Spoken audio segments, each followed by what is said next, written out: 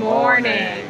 We never intended to be in Chandni Chowk Market 3 days in a row, but this coincidence has proved to be a pleasant one because it means we've been able to get masala chai and samosas 3 days in a row.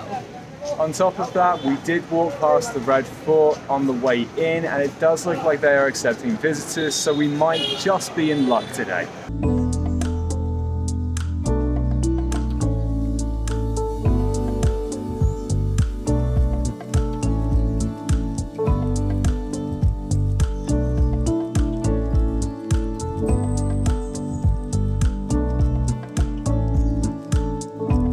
We have made it to the UNESCO World Heritage Site that is known as the Red Fort, or Lal Kila. Little tip, if you're coming here, actually get off at the Jama Masjid station because it is closer to the entrance of the Red Fort, although you'll exit at the Lal Kila station, so you can use both metros. Tickets cost 600 rupees each, which is about 10 Canadian dollars each.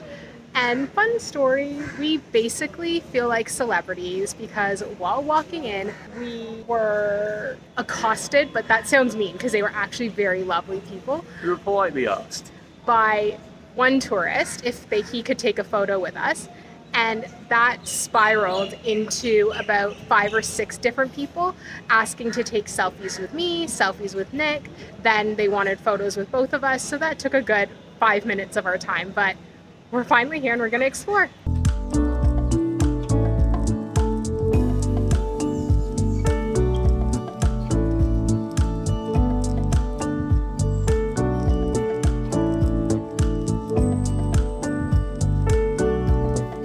So what we just walked through is actually a covered bazaar. It's quite rare apparently in the architecture at the time to have had that, but essentially there was room for just shops upon shops upon shops upon shops. So imagine behind me what is now quite quiet being bustling, full of people selling their wares.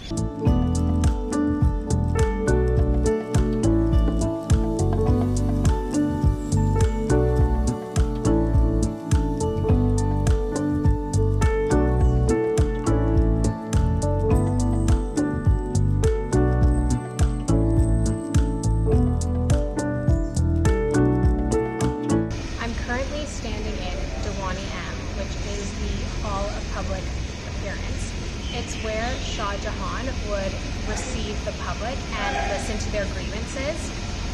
Shah Jahan was a very famous Mughal emperor. He commissioned the Red Fort in 1638 when he moved the capital from Agra to here in Delhi, and it took 10 years to build this.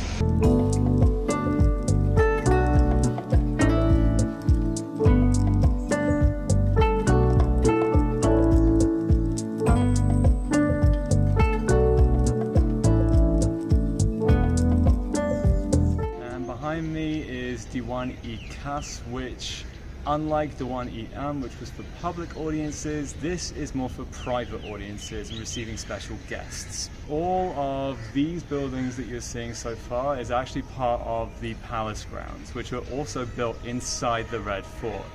So not only was this a place of fortification, like with other places that we've seen before, but it's also a residence for emperors and royalty within the Mughal Empire at the time.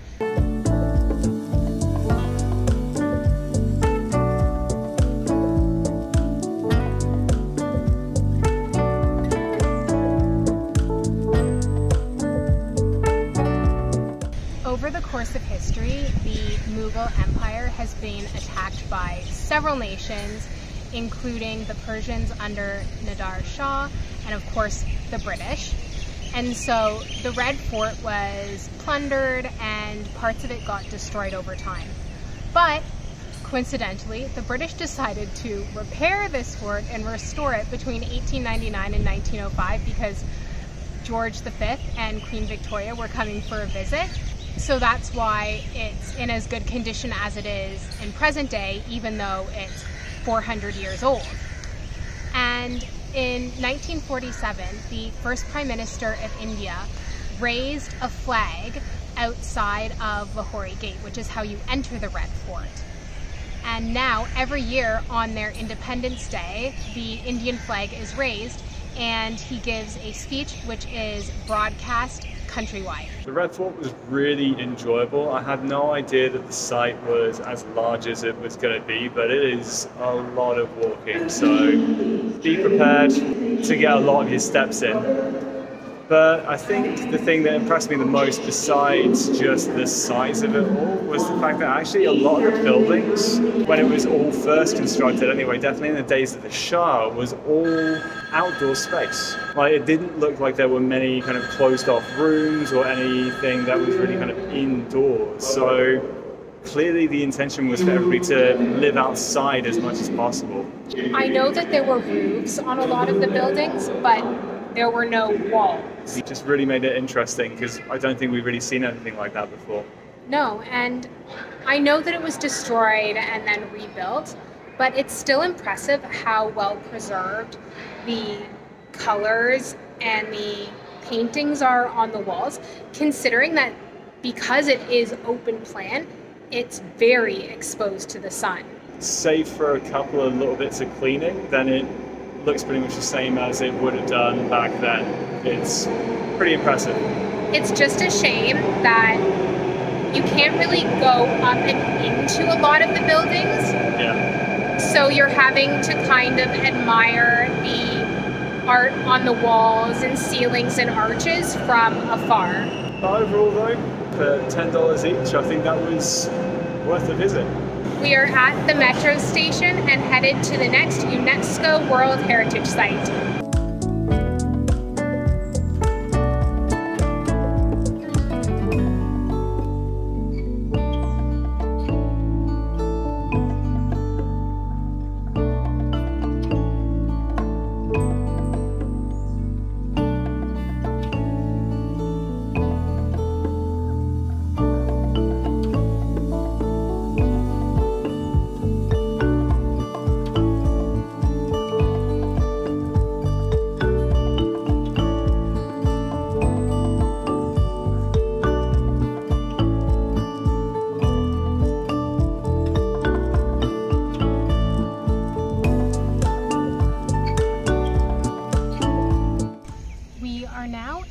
Humayun's tomb complex, but it's just not his tomb that is based here. There are several smaller tombs that line the pathway leading up to his tomb, and those all belong to nobles and important people of the time, and they predate his tomb by like 20 years.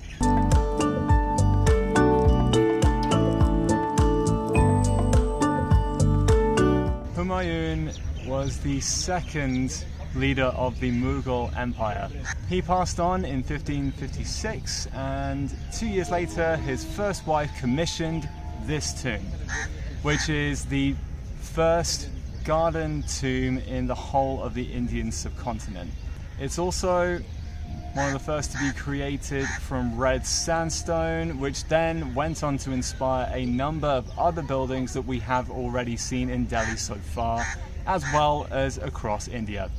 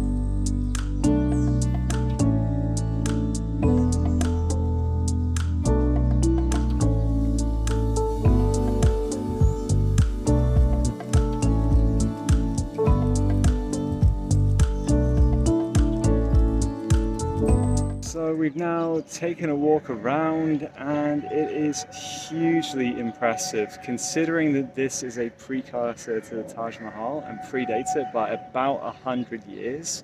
It's gorgeous. It's really, really nice. I think what's also really impressive is the fact that it's not just a tomb for one person, but actually there's about 100 different tombs just on this building alone. So just really, really interesting to see. And I think alongside the building, then all of the other tombs, the mosques, the gardens, everything is just gorgeous, even now. Yeah, it is a very big complex and it all seems to be in very good condition. Just for the age of it, it really looks good. Like I'm looking at the facade of it right now and the marble looks clean, the sandstone looks clean. An interesting thing about this tomb is that there are many Stars of David on it, which I'm trying to understand. But yeah, I really like the simplicity of the Mughal architecture that we're seeing. And I think it's because we haven't really seen much of it before. I say much of it, any before coming to India, where we're now seeing a lot of it. But it's just beautiful. Not too sure what we're going to do now, but I guess we'll find out soon enough.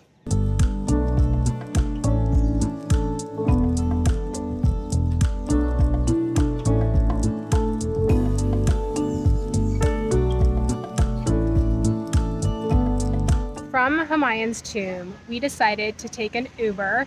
Actually, no, it was just a normal taxi. It cost 120 rupees, which is like just under $2 Canadian, to get to India Gate. India Gate was built as a First World War memorial, but has since been used to commemorate fallen Indian soldiers for every war since then, as well as in the First World War. And its first stone was laid in 1921, and then it was officially commemorated upon opening in 1931. Looks pretty impressive. Absolutely, but I think that it is time to find some more water, some food, and head home for an afternoon rest before we take you out to dinner with us. It is almost 8 o'clock and we've just been chilling for a few hours, recovering from our long day of sightseeing. But we are so excited to take you out for dinner with us. Last night we tried this restaurant called Sai Rasoi. I think that's how we pronounce it.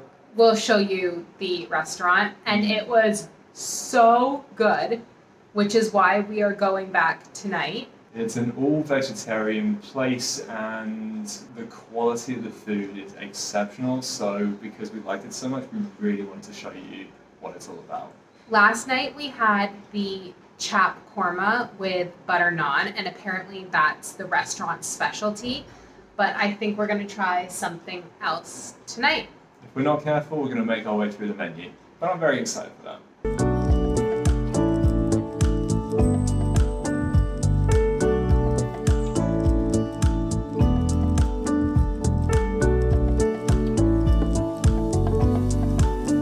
So what we've ordered here is butter naans, but also what they're referred to as sev bhaji. Now, we just checked what sev is. Apparently it is crunchy noodles that are... Oh, wow. Thank you. That are made from a chickpea flour. And we also just got this. I have no idea what it is, but we'll go with it.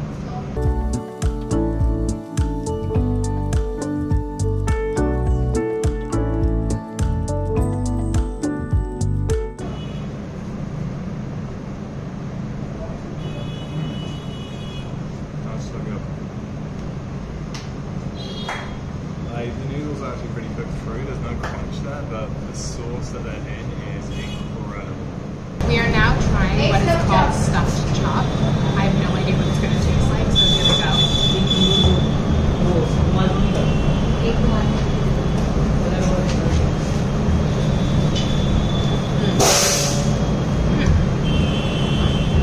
It's basically like a soft cone of dough, and I think it is like